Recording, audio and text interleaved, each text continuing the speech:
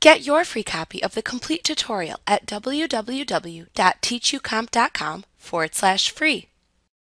Windows 11 lacks many of the app grouping and customization options that appeared in Windows 10. However, you can customize some of the Start menu settings to add or remove items from the sections that appear in the Start menu of Windows 11.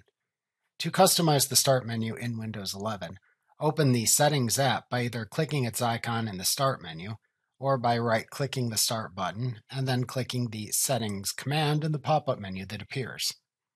In the Settings app window, click the Personalization link at the left side of the window to show the personalization settings to the right. Then click the Start link in the list of personalization settings to show its settings at the right side of the window. To show recently added apps in the Start menu of Windows 11, click the Show Recently Added Apps toggle switch to set it to the On setting. Conversely, click it to switch it to the Off position to hide them. To show the most used apps in the Start menu, click the Show Most Used Apps toggle switch to set it to the On setting. Conversely, click it to switch it to the Off position to hide them. To show recently opened items in the Start menu, Jump Lists, and the File Explorer, click the Show Recently Opened Items in Start, Jump Lists, and File Explorer toggle switch to set it to the On setting. Conversely, click it to switch it to the Off position to hide them.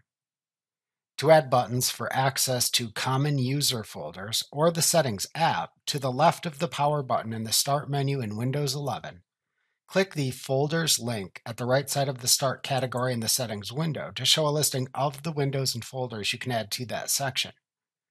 To add a listed folder or app, click its toggle switch to set it to the On position. Conversely, to hide it, click its toggle switch to set it to the Off position.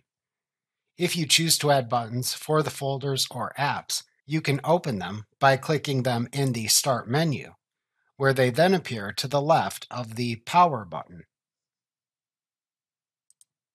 To close the Settings window after you finish customizing the Start menu, click the X button in its upper right corner.